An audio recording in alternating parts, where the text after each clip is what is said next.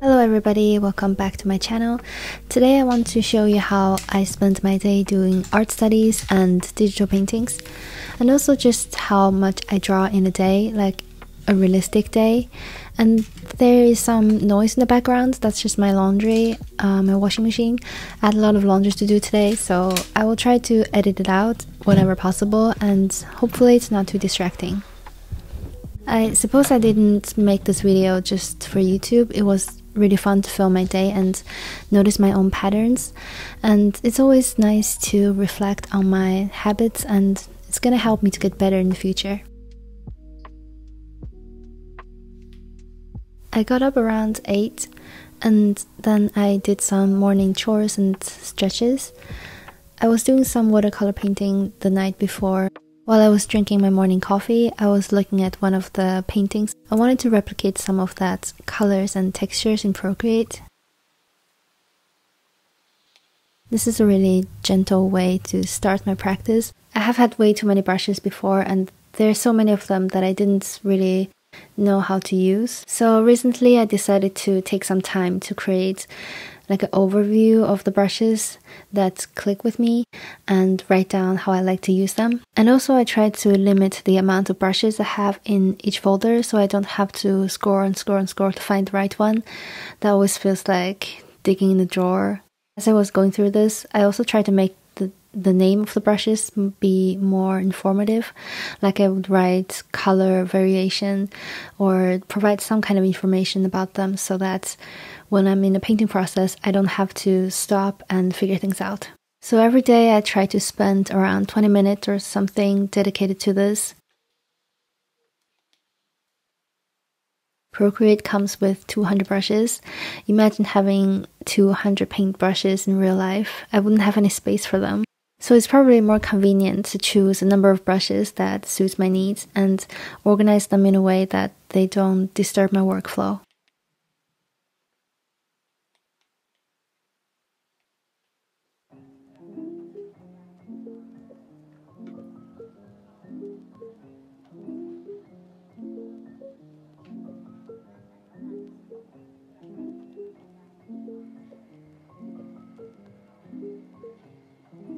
So I did that for a while, and then I started breakfast, and I also watched a oil pastel tutorial while I was eating. After that I chatted with my family a little bit, and then I started reading one of the books I borrowed from the library. Because I have to return these books in a certain amount of time, I make sure that I prioritize them so that I have enough time to digest the information in them.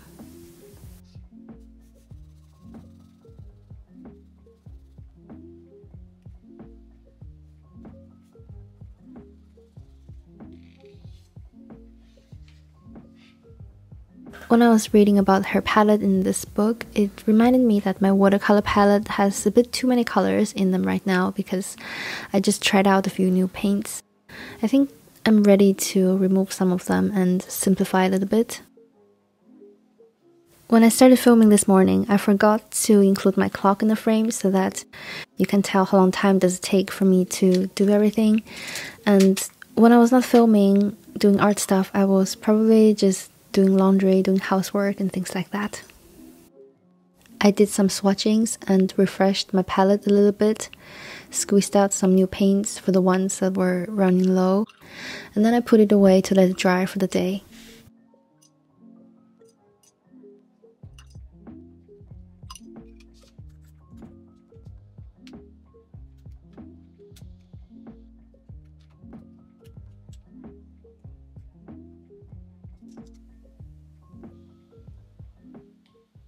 Then I went back to my digital painting. I was following a tutorial from Lowish. I joined her Patreon this month. She has like a massive amount of content there, and I was following this tutorial for painting urban scenes.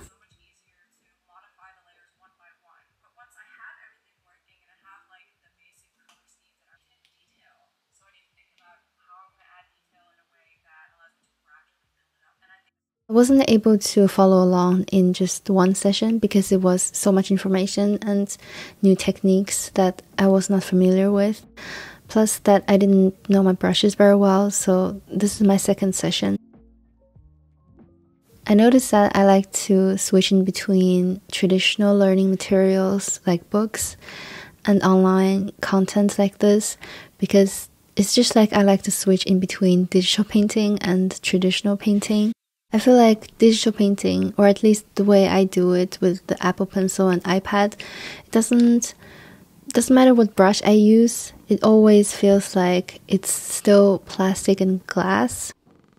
I don't get the kind of tactile feedback, like from the pencil scratching the paper or the water gliding on paper. So sometimes when I scribble in my sketchbook, it's almost like a form of compensation for the digital painting I was doing, because it doesn't provide me that experience of getting my hands dirty, which is kind of weird because I usually really hate it when my hands get, smudged on the pencil sketches and your hands get so dirty. I really don't like that.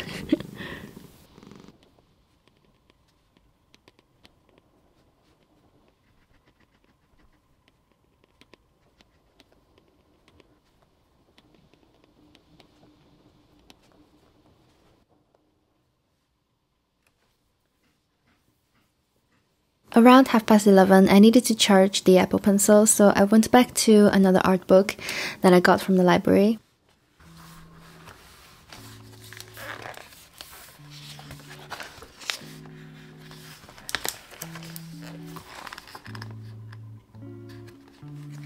This one is about Gustave Doré and his beautiful illustrations.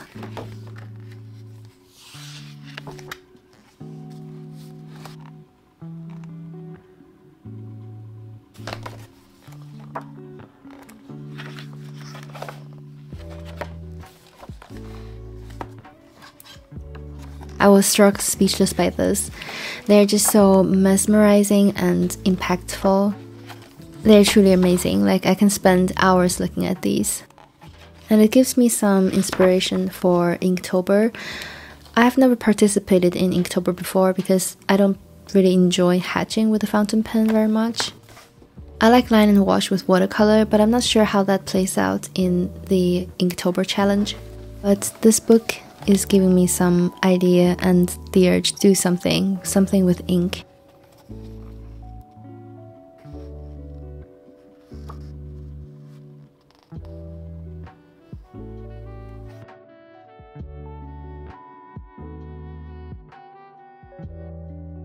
By the way, in my last video about exercises, I talked about practice in your sketchbooks. I just want to say that I didn't mean to bash any artists who use their sketchbooks for more finalized pieces. Of course, everyone should have the freedom to do whatever they want in their sketchbooks. It's just, I don't think it's that helpful for beginners to have that mindset. The anxiety generated from that kind of expectation can be a bit paralyzing sometimes. And that's not helping us to move forward, right? It was really cool to see someone in the comments talk about their issue with perfectionism and feeling discouraged, because we rarely see the effort it took for someone to perfect their craft. And as someone who started music education very early, I just wanted to share some of my experience with learning the piano. I know that Cynics has used the analogy that you can't just practice scales because you probably get bored and lose interest. Although I completely agree with him on this. I just remember how thrilled I was when I finally get to start learning scales, because before that I had to practice for weeks and months to learn how to even lift the finger and put it down on the piano in the right way and do the exercise you hear right now. It sounds pretty horrible for a 5-year-old child, and all the music students in my kindergarten had to do it this way for weeks and months on end. Compared to this, I think the scales is actually not that boring after all.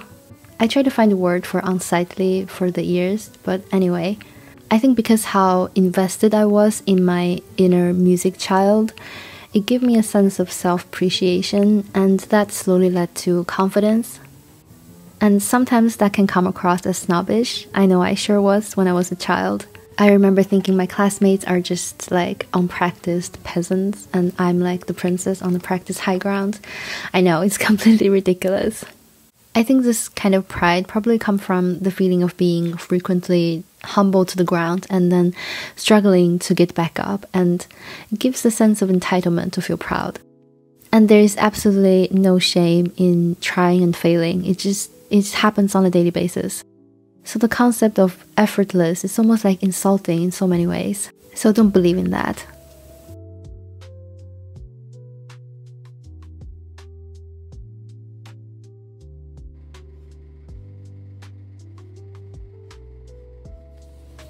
Another book that made me really want to sketch with ink and fountain pen is this Taiwanese urban sketching book. It's such a shame that this book doesn't come in English yet. I spoke to the author on Instagram and I asked him if he wants to make an English version in the future.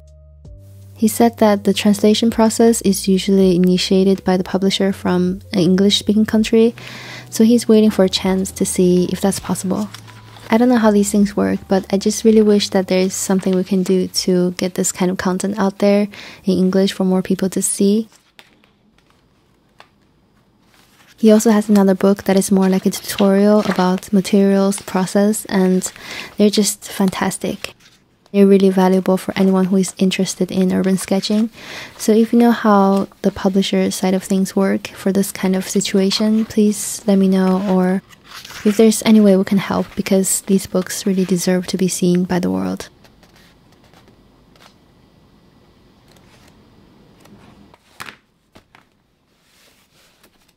While I was flipping through these beautiful sketches, I got a notification that Lois just uploaded her tutorial of this month, which is about line weight. I wanted to watch it immediately, but first I had to go to the store and run some errands.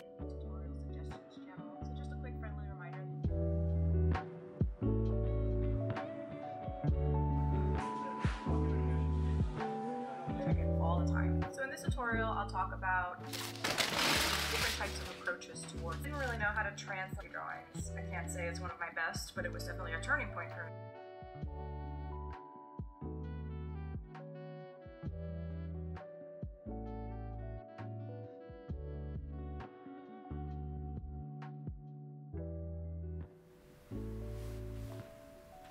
When I was at the grocery store, I took some pictures for reference. I imported them to Procreate before I forgot about them, and I did some editing to experiment with the composition. And then I went back to my urban scene painting.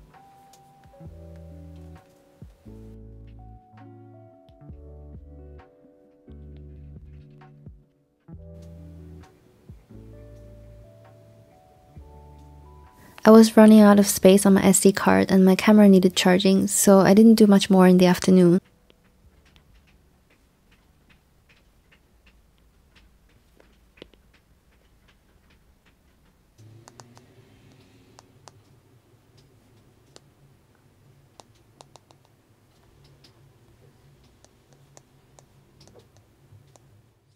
I did dishes and made dinner and watched more oil pastel tutorials while I was eating dinner.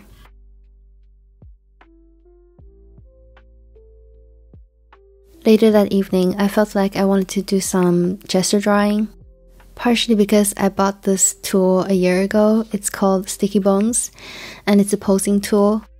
I bought it for a year, but it's just been sitting there collecting dust. I barely used it, and I felt kind of guilty, because this thing is really expensive. I think when I got it last year, I wasn't able to get the proportions right and I was a bit discouraged. But now I feel like I'm ready to try it again. I will put the process somewhere around here.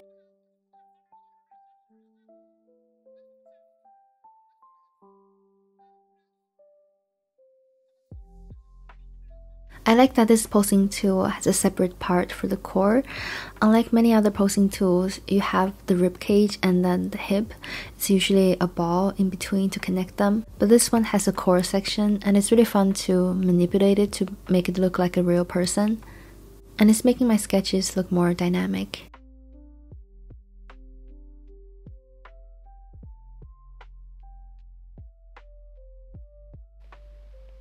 The tracking time says that I did this for about 30 minutes, and after that I felt pretty tired. I did some stretches, took a shower, and then I was just relaxing in bed. So that's how much art-related stuff I do in a day. Realistically, I can probably do a little bit more than this because the filming did take some energy as well.